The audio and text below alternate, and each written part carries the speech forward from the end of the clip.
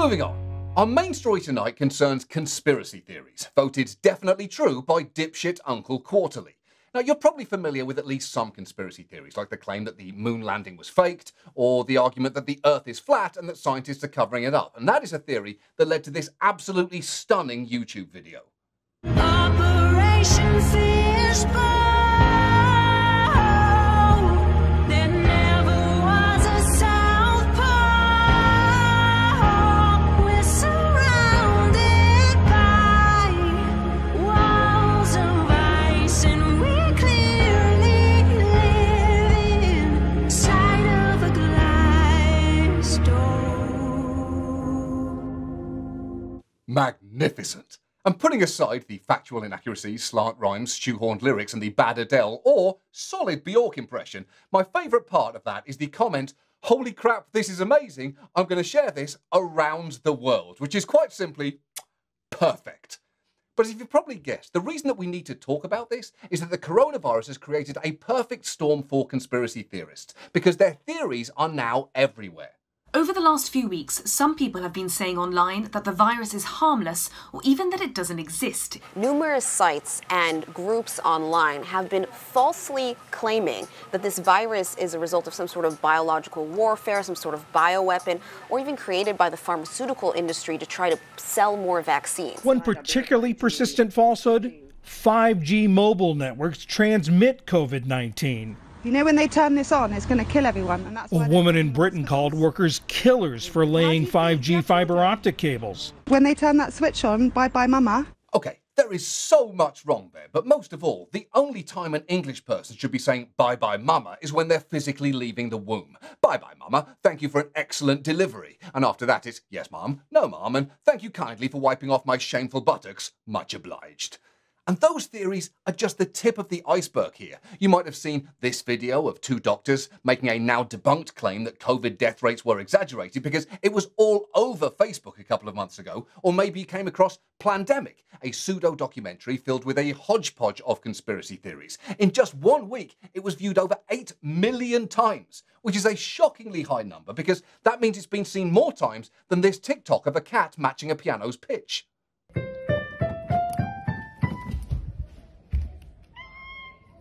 Good cat, you deserve more views.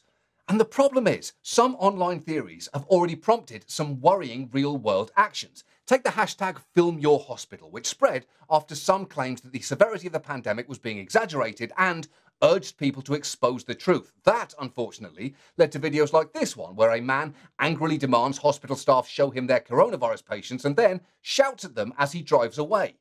Maybe you could call the governor and tell him about the hoax. Yeah, it's a hoax. Where's all the patients? Where's the lines of sick people? They don't sit in our lobby. Yeah, she's right. And can you imagine how confused that man is whenever he tries to check into a hotel? No vacancy. Where are all the guests? Where are the depressed salesmen attempting autoerotic asphyxiation in your lobby? Maybe you should call the governor of this Best Western and tell him your sign is a hoax.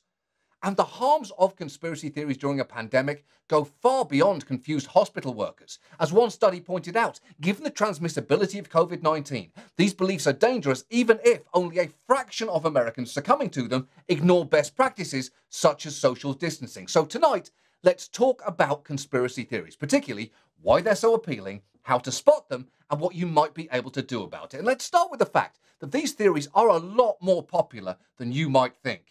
Polls over the years have shown that over half of Americans consistently endorse at least one sort of conspiratorial narrative. And look, I'm not immune here.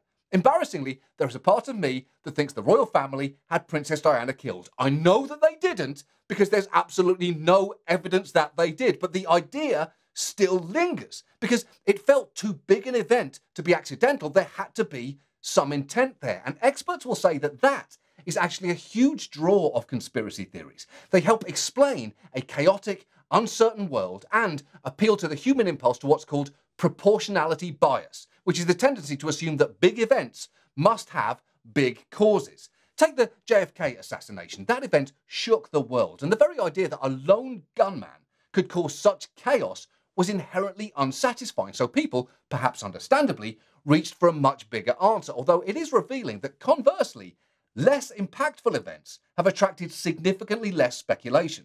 The attempted assassination of Ronald Reagan was a similar event in all regards, except that the president survived. It was a smaller event in terms of its outcome, and therefore we're satisfied with smaller explanations. And so there have been almost no conspiracy theories about the attempted assassination of Ronald Reagan, either at the time or subsequently. Exactly. And that kind of makes sense, doesn't it? One man suddenly changing the world is inconceivable. One man failing miserably isn't remotely surprising, something which is also, incidentally, the tagline for feminism. And the appeal of conspiracy theories is such that people can even embrace ones that contradict one another. One study found the more participants believed that Princess Diana faked her own death, the more they believed that she was murdered, which sounds crazy. Although, if there is one expert on something being demonstrably dead yet technically alive at the same time, it was probably the woman stuck in a loveless marriage with Prince Charles for 15 years. The point is, these theories have always been appealing and have actually been particularly seductive during global health crises. In the 14th century, conspiracy theorists claimed that Jewish people were responsible for the bubonic plague. In 1890, a newspaper claimed the electric light was responsible for a global influenza outbreak. And in 1918, rumors spread that German pharmaceutical company Bayer had tainted its US-sold aspirin tablets with the so-called Spanish flu. The only difference now is that our current pandemic is coming in the age of the internet, when it's not only easier for people to do bad research and spread their results, but it's also possible for them to make material look startlingly authoritative. In fact, take Plandemic. At first view, it looks like a high-budget true crime documentary with fancy graphics and drone footage, and it deploys those techniques to tell the story of Judy Mikovits, a former scientist at the National Cancer Institute who's depicted as a whistleblower on the scientific establishment. Here is how the film presents a key moment in Mikovits' narrative, where she claims her enemies had her arrested without cause. And so what did they charge you with? Nothing. But you were in jail. I was held in jail with no charges. I was called a fugitive from justice. No warrant. Literally drugged me out of the house. Our neighbors are looking at what's going on here. You know, they searched my house without a warrant. Now that looks pretty compelling there.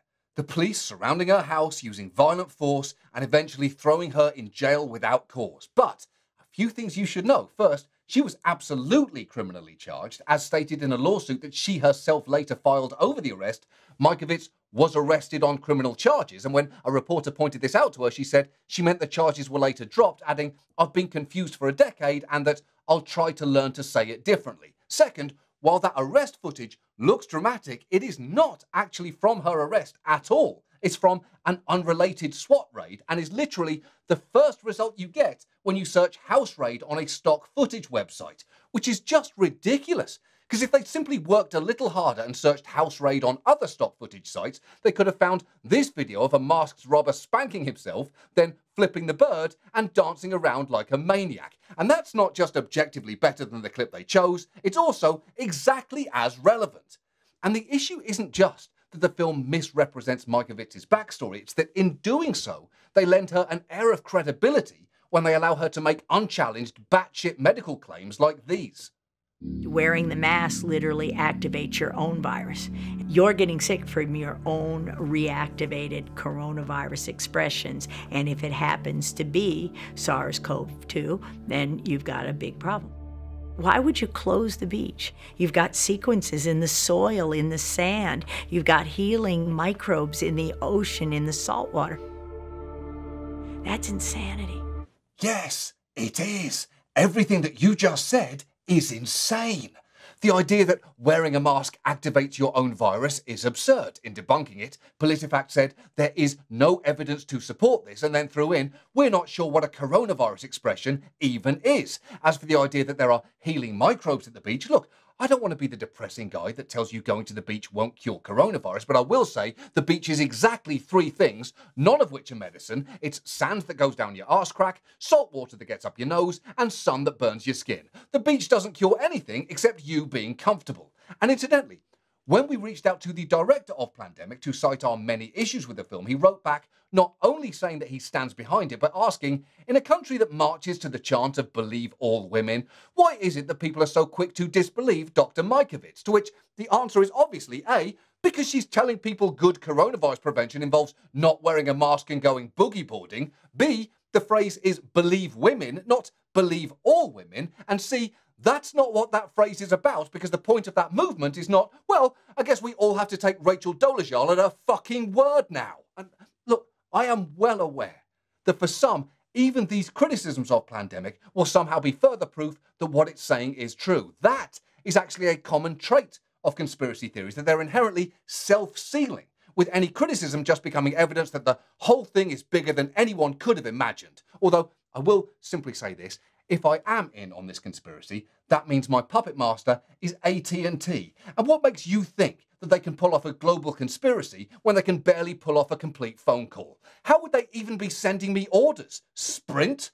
The point is, these theories can be innately appealing and, thanks to the internet, can spread with ease. And all of this would be dangerous enough before you take into account that one of the most prominent spreaders of conspiracies on Earth is the current president of the United States. Because he's been spreading them around for years, often with the excuse that people are saying them and he's just asking questions, something he's done on bullshit claims like Obama was born in Kenya, Antonin Scalia was murdered, and that millions of fake votes were cast for Hillary Clinton. Conspiracies are sort of like ugly buildings and deeply tragic adult children in that Donald Trump loves to unleash them into the world and then refuse to take responsibility for them ever again. And he's been doing this throughout the pandemic, including just this week when he retweeted a theory that the CDC and the media are lying about the virus to hurt his re-election chances. Trump has passed on so many conspiracies that news outlets have repeatedly called him the conspiracy theorist in chief. Although I would argue he's not invested in any of these things that he's spreading.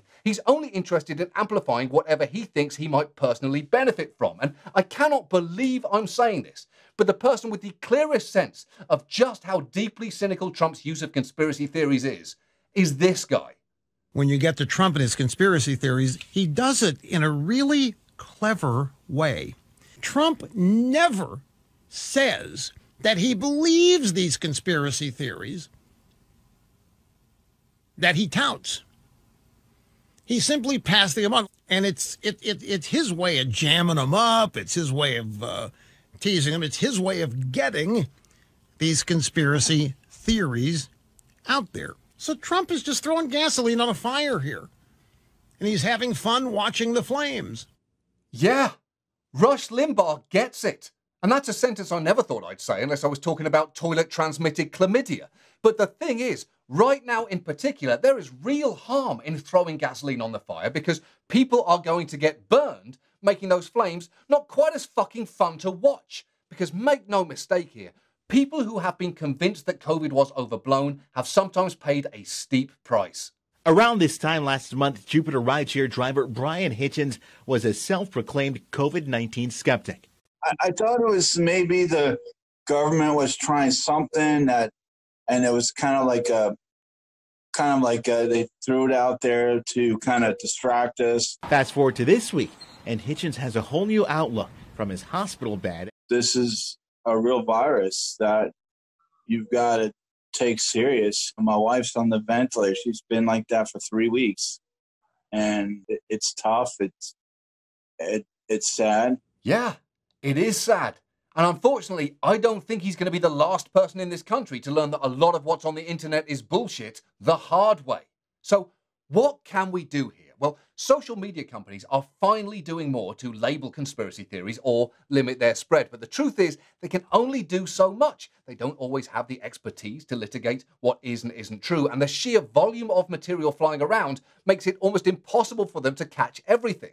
And that's actually been a challenge for us in this story too. We are clearly only scratching the surface of what is out there. And I'm sure if you look down at the comments section when this is on YouTube, you will find people saying, how about the fact the virus was created as a bioweapon? Or what about Bill Gates' plan to microchip me? And it would take days to go through why each one of those is bullshit. And it still won't address the ones that come up in the weeks and the months ahead. The fact is, it's going to be incumbent upon us as individuals to try and spot these theories and treat them with a skeptical eye before we believe them, or indeed spread them around. And there are actually 3 basic questions that you can ask yourself that could help in that regard. First, is there a rational, non-conspiracy explanation? Because remember the theory 5G towers are spreading coronavirus, or as that one woman so memorably phrased it?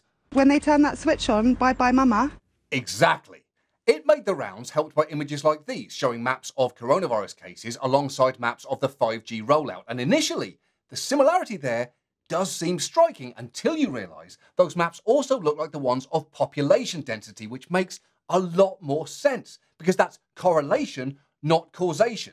Wi-Fi rollouts and virus cases will both be where there are a lot of people. In fact, lots of maps look like those maps. This one of Domino's Pizza locations looks like a map of coronavirus outbreaks, and I'm pretty sure Domino's Pizza isn't causing it. Yes, their Wisconsin 6Gs will give you a dry cough, fever, diarrhea, and COVID toe, but not in the exact same way as the coronavirus, and knowing the difference is called science. Now, the second question you could ask is, has this been held up to scrutiny by experts? And if so, what did those experts say? Because it's not uncommon for theories to cite a single source, a doctor or scientist like severely Midwestern Diane Keaton here, making an outlandish claim. But it's worth checking if most credible doctors or scientists agree with them. And if you're thinking, well, what if all of them are in on the cover-up too? That actually brings us to our final question here.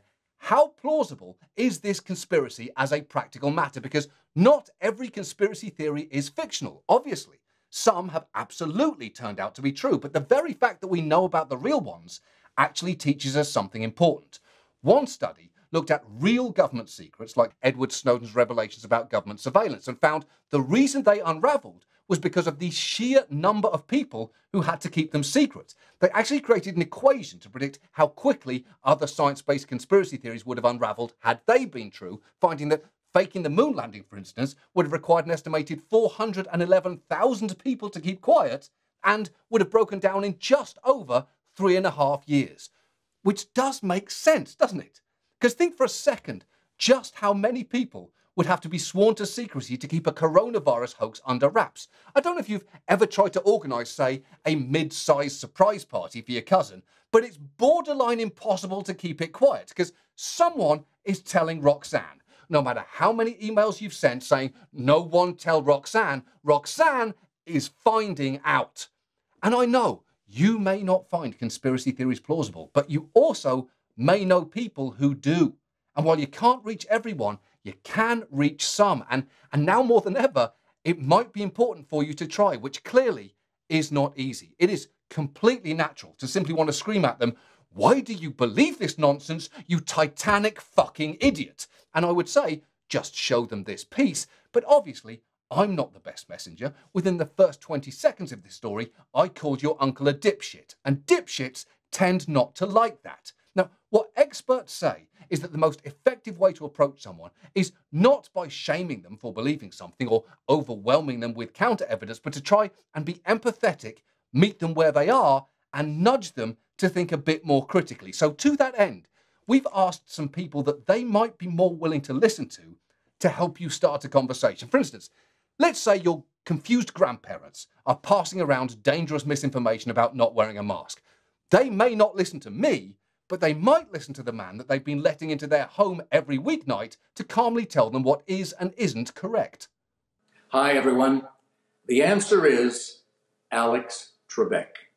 The correct question, of course, who is that handsome man I'm looking at right now? Yeah, we got Alex Trebek to make a 90-second video gently urging anyone who watches it to be careful with what they encounter and share online. So you could show your grandparents that and then talk to them about it. But let's say you've got a cousin who's not a Jeopardy fan. Maybe they like wrestling or Fast and Furious movies. Well, the good news is John Cena has got something to say to them too. There's a lot of official-looking stuff on the internet. Not all of it's true. And there's some stuff that seems false, but isn't. Like this one. John Oliver and I are the exact same age. Yep, born on the same year, on the exact same day. It seems impossible that two human bodies can age so differently. But it's true. I checked. And it's important you do that. So before you go believe any theory about the pandemic or share any information about the pandemic, it's good to know where that information's coming from. Yeah, Both of those things he said are true. You should check information you see online, and we are the exact same age. It's a thing that I think about every birthday. And it's not just Alex Trebek and John Cena. We have an assortment of truly beloved figures, from Paul Rudd to Catherine O'Hara to Billy Porter, each of whom made messages to urge people to think more critically. Here is just a taste. What's going on, my people? It's me, Billy Porter. Hello there. I'm Catherine O'Hara. I'm Paul Rudd. Alex Trebek. John Cena here, WWE superstar, actor, internet meme, dessert lover, and number 3 on your partner's free pass list. I'm literally a superhero. The smallest one, but it still counts. I know that we are living in scary times. Given the current state of things, you're searching for answers about the global health crisis. I think that's awesome. That curiosity, that's good. I'm curious too. If nobody ever asked questions, Jeopardy would be a very, very weird show, wouldn't it? But you have to be careful, because there's a lot of convincing looking shit on the internet, and most of it ain't true. You know, I once thought I was dead because hashtag RIP Paul Rudd was trending. So before you go off and share something with your friends and family, it's good to know where that information's coming from. Is it a trusted news source? If you're not sure, look to see if other trusted news sources and experts are saying the same thing. A good way to know if an idea or story that you've read about holds water is if a majority of trusted sources agree on it. And finally, think critically. You're smart. You're smart. You're a smart cookie. I know. I know you are. You have the look of a scholar and the taste of a macaron. Y'all got brains, use them. Use it like it's the first roll of toilet paper in a brand new pack. Unsparingly and with gusto. You have common sense. Trust that part of your brain to guide you as you educate yourself during this difficult time. And trust that I'm doing what I can to hop to number 1 on your partner's free pass list and number 3 on yours. Hey, be safe out there. That's all good advice. And to increase the chance that conspiracy theorists stumble on them, we've put their full videos online at thetruetruetruth.com. And if you're looking to start a conversation with someone, picking one of these videos is honestly a pretty good entry point. That is our show. Thank you so much for watching. We'll see you next week. Good night.